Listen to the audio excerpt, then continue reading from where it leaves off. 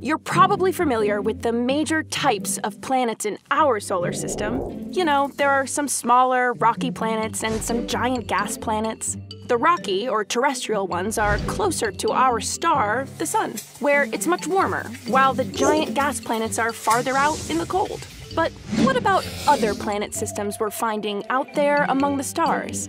For the most part, they don't look a whole lot like ours. Turns out, there doesn't seem to be a typical arrangement for planetary systems. Yep, all planetary systems might be weird. Most other systems of planets are certainly arranged differently. Sure, there are lots of planets out there the size of Jupiter and Neptune and Earth, but their Jupiters and Neptunes can be way closer to their stars than ours. Some as close or closer than the orbit of Mercury. So scientists who study these exoplanets, planets outside our solar system, find themselves using terms like hot Jupiters and warm Neptunes. Plus, there's a whole range of exoplanet sizes, from much smaller than Earth to even bigger than Jupiter.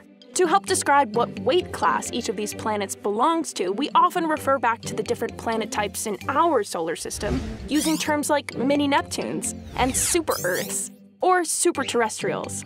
We're constantly learning more about exoplanets, and our ideas about them are changing as we go.